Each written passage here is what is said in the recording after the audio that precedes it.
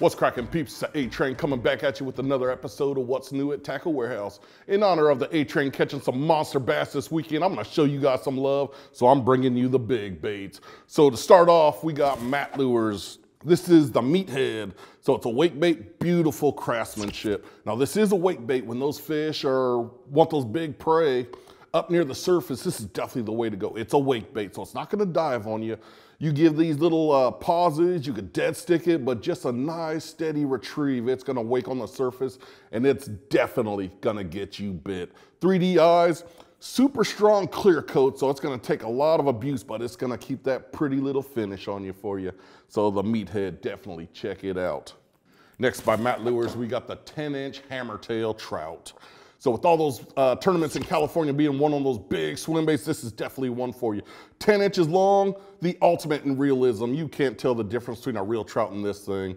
The tail is super thick, but just with a steady reel, you're gonna get so much kick, so much commotion out of this thing. It's gonna draw the big girls in. You're definitely gonna get bit. It's a lot of bait, so I definitely recommend a stinger hook on this, just in case you get those tail biters. Your hookup ratio will definitely go up. So definitely give this bait a shot. You're gonna get bit, I promise you.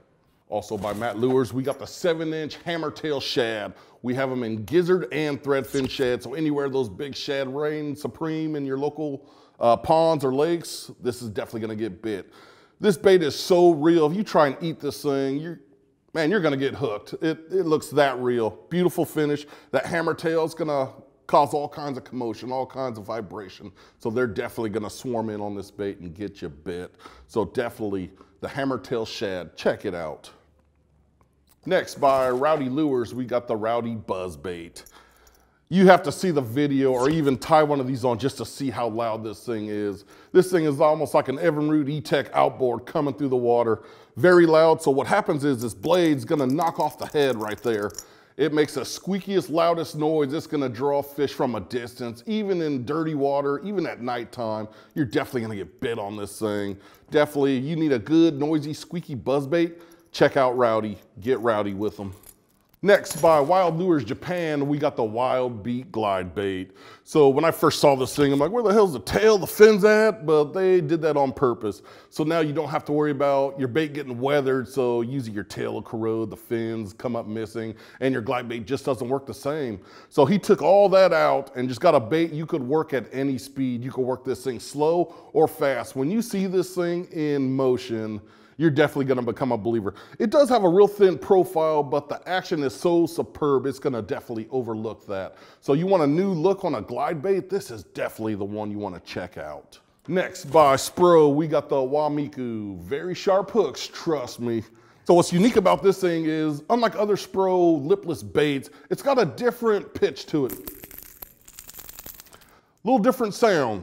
What's also unique about it, it's got 2 line ties to it. One in the front, one in the back. One for working super shallow. The other one's gonna get you down a lot deeper. So you definitely want a different look, almost like a dual purpose lipless crankbait. You definitely wanna check this out. Wamiku by Spro. Next by Picasso, we got the Picasso Shock Blade Heavy Cover. This right here is the loudest vibrating jig I have ever came across. You throw this thing, you could hear the vibrations through your rod. Actually, it is very loud.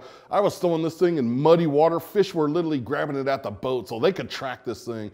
So much turbulence this kicks out, and the reason for that is the head is tungsten. So this blade, it's gonna knock off the head every rotation basically, creating so much noise, so much vibration, so much turbulence. Also, we got these 3 titanium wires, so that's gonna aid you in going through a lot of heavier covers where you just can't get normal vibrating jigs through. Great hook keeper, so your plastic of choice as a trailer on this thing. But this actually brings a whole new dimension to vibrating jigs. I strongly recommend you check this one out. You're definitely gonna get bit just like the A-Train has been. So check that out by Picasso. Next by TH Marine, we got the G-Force Coal System Generation 2. So people got fed up with puncturing the holes under your fish after you catch them. Culling, the bass have a big gaping hole, so this completely eliminates that. So quick and easy, just a little pinch here goes around the lip. So now your fish aren't gonna have those holes, anything. These balls are replaceable, so you can add them to whatever cull systems you need to. Definitely a safer alternative for your fish. We want to conserve our resources. Also comes with the balance beam also. And it's just the best way to go. I even switched over to this. So save your fish, don't stress them out. The G-Force Generation 2 cull system, give it a shot. Next, due to popular demand, the original Powell Max rod. These are my favorite rods. I've been fishing these for some time now. These were in such demand, they had no choice but to bring them back. So these rods are very responsive. There's a rod for every technique you enjoy doing. If you like flipping, if you like throwing lipless, the sky's the limit with these rods. Super lightweight, so much backbone on these things. You swing like the A-Train, this is definitely the rod you want to have in your arsenal. So definitely give these a shot. Powell Max is back. Thanks for tuning in, and for more information on the products seen here today, click shop or the link in the description below. If you enjoyed this week's episode, hit the like button and subscribe to our channel. Let the A-Train know which of these products you're most pumped about. Next, I don't remember the name of this Next by Spro, we got the Wabiku. A lot of action on these rods. Work your favorite baits. That sucked. Ooh, sharp hooks, yes. I just got bit.